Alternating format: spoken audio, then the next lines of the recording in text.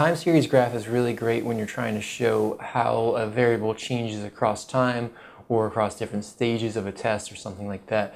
So what I have here is 4 different participants, their heart rate data, so how the heart rate changed from rest to stage 1, 2, 3, and 4 of a Bruce protocol treadmill test, which is a very commonly used test in cardiac centers around the country, as well as in exercise science programs.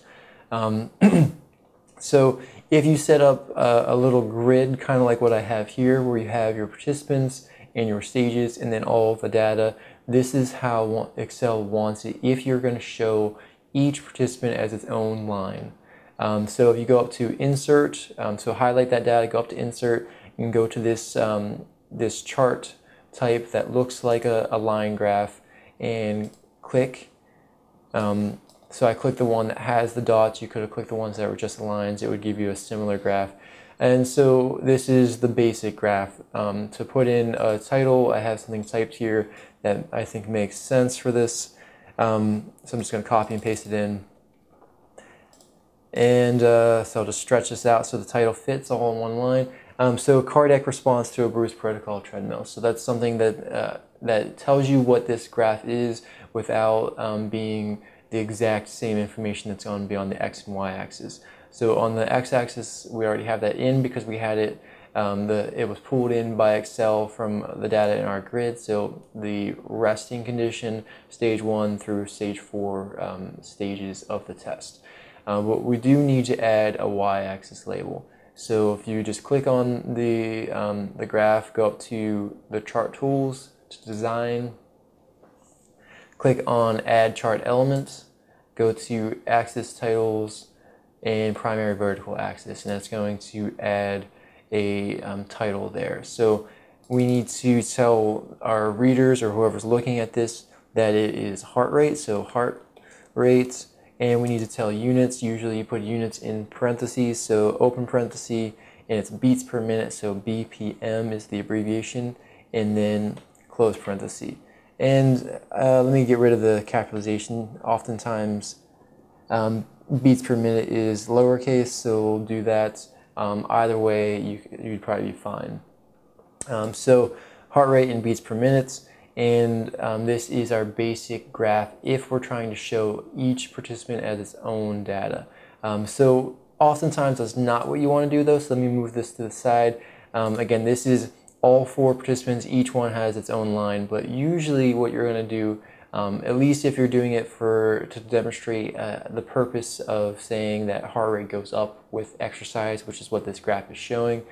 So if you're trying to show all the participants together, what the response is, what you want to do is graph the average of the results rather than each participant separately.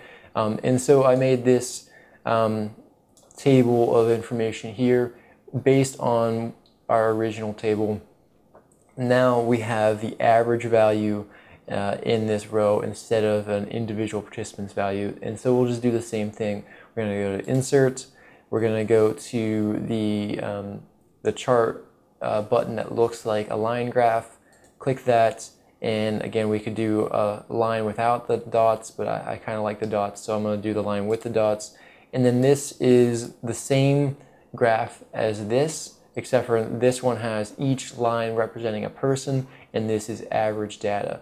And because I had this title pre-typed in there, it put it up here on the top. And let me just stretch this out so it's all in one line. All right, so we do need to, again, enter the Y-axis information. So go back up to add chart elements, axis title, primary vertical, and again, heart rates, and then in parentheses, beats per minute, and parentheses. All right, and so here is the same data. I'll put them side by side here. This is individual data in a time series graph. This is average data in a time series graph. And either one of these would be perfectly acceptable in most academic settings like a classroom or a teaching lab. You do want to do some additional prettying of these graphs if you're going to use this for a research publication or a research presentation. But this is the basic graphs here. I'll make another video to show how to take these basic graphs and to turn them into a research-worthy graph.